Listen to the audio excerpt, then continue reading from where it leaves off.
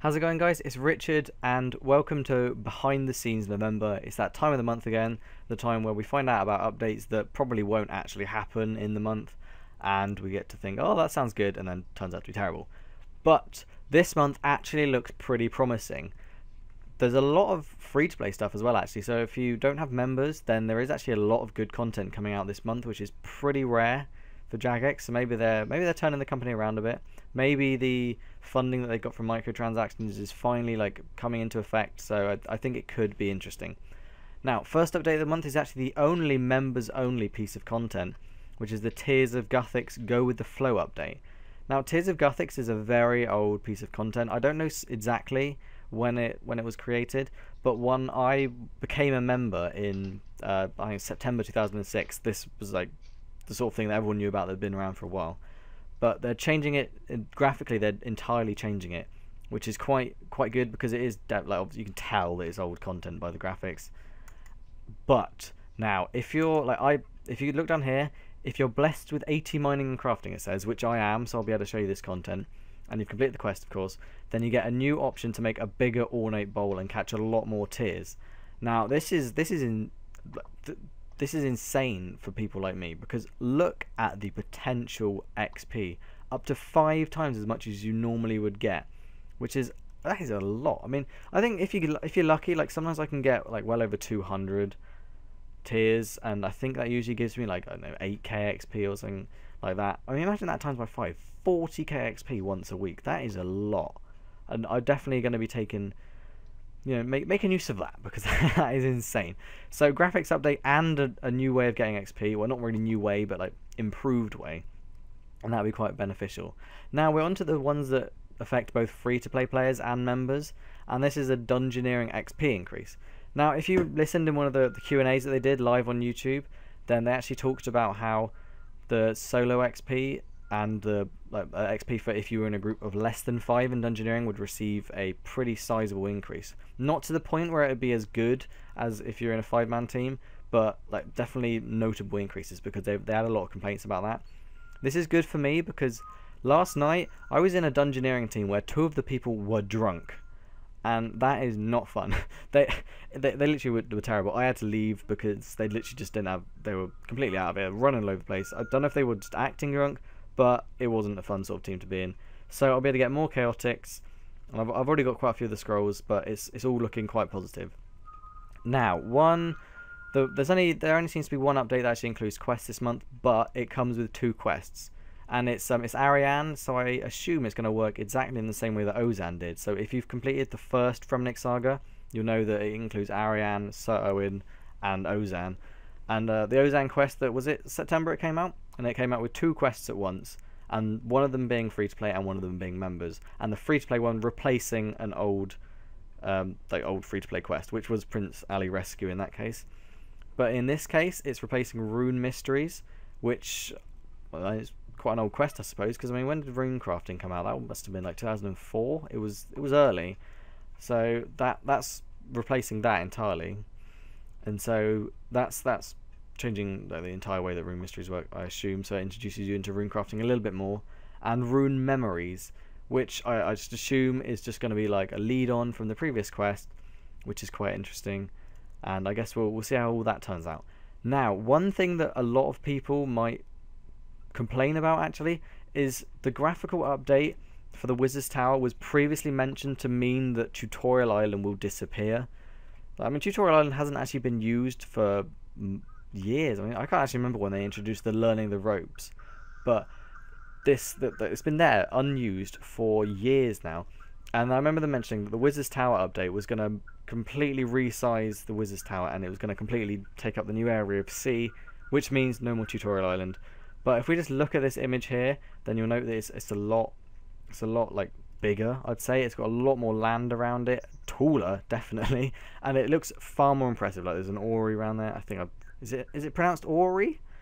But in all, I think it looks like it's got a lot of potential. So I think that's an interesting update. I don't know if that will change the Runecrafting Guild, but I guess we'll just wait and see how things happen.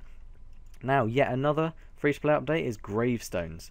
Now, I don't know if you've been like me, and you've been running to kill a bunch of mobs, and you have to run through an area with high level monsters. I was going to kill water fiends, and I just thought, yeah, I don't need an anti-fire. I just run through them, and obviously I got hit for like a 600, and then massively comboed, died, and then at my grave, because I was fully geared, it meant I had a massive full of inventory, all my equipment slots, and there was a huge pile of equipment on the floor, and it's really not fun to have to pick it all up.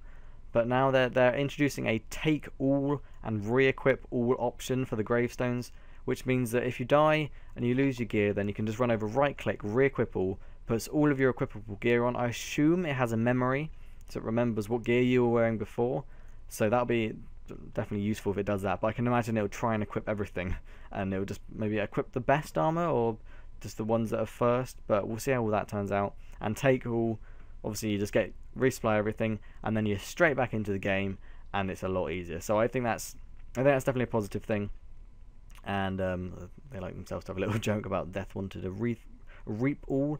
Now, another kind of very big change to RuneScape, make X option, another one that affects both free to play and members. But basically it's just changing the interfaces and everything when making items, like information about the products, experience value, grand exchange out prices and all that, which obviously is kind of interesting, like, item requirements and all that, and it presents it all in one place. But one thing that I want to talk about is the way that it's able to clean a whole inventory of herbs. Now, if you don't know, there's one quite effective way of making money is to find a herb that the grimy version is considerably cheaper than the clean version, and then you basically clean the whole inventory. And obviously if you clean, then you have to click all the way through the inventory, and it takes a long time and it's a lot of effort to do it. But if there's a clean X option, basically clean the whole inventory, then that's going to make it kind of overpowered in a way, because then you can just click that and it does the whole inventory. And something as high level as Torstal, that's 23 XP per herb. A whole inventory, that's almost 600 XP for an entire inventory. I know it doesn't sound that much, but for something that doesn't cost anything, that's quite a lot of XP to gain for something that will potentially get you profit. So that's a new way of training Herblore, perhaps.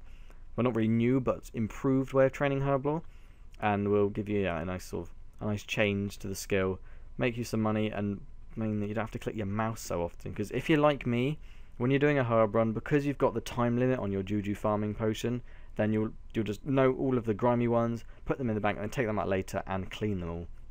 So that could be a big change to that. Now, something that is finally, we're finally getting a bit of information on when the beta will be coming out. So first of all, the beta is now going to be accessible for everyone, so free-to-play players and members. Obviously, I assume the free-to-play version is going to have limited features, because free-to-play is going to have limited features. But there's going to be a Combat Academy. Now, if you're like me and you went into the Combat beta and you just straight away imported your save, which is what I did, then you would have been given a lot of abilities and things like Threshold, Ultimate, and all that. And I was so overwhelmed by it, I never went back. I've never even bothered trying it again. I just sort of hoped they would give a guide. And that is exactly what this Combat Academy is. They're giving you a guide on how to use all the different abilities, and so you can finally learn how to use it properly, which is going to be really beneficial for me. But one thing to note is they're giving you a generous XP reward for your live account for those that take part in the Academy, and a quick in-game poll, which is, I don't know if it's going to be like the promissory note. Now, that was, what was it, 1,050,000 XP that it gave you? I didn't get it because I wasn't a member in August, so I missed out on a lot of XP. But that is if it's like that, if it's that sort of sizable amount, I mean, the word generous implies that it's going to be like that. But, maybe it's going to overpower it like that again. But, it should be interesting. It's nice to learn about the Combat Academy.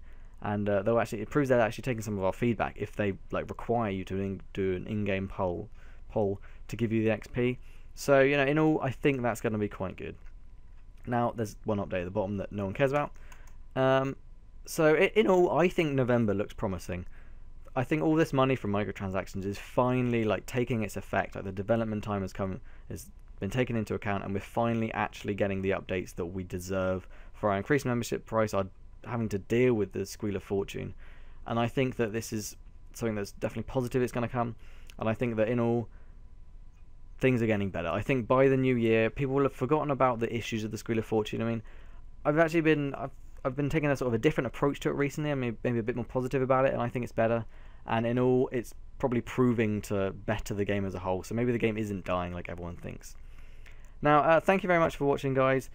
Just a bit of information for behind the scenes. I'll do obviously my individual updates. I'll just do like a video talking about the update. And I'm sorry this is a bit late as well. I tried to record this video twice with other software, and then the software just failed at the very end. It was trying to compress all the video and everything, and then it just straight out died. So I completely lost all of that information. But yeah, it's not a big issue. I've got it here now. So thank you all very much for watching, and I hope to see you all in the next video. And yeah, have a nice day.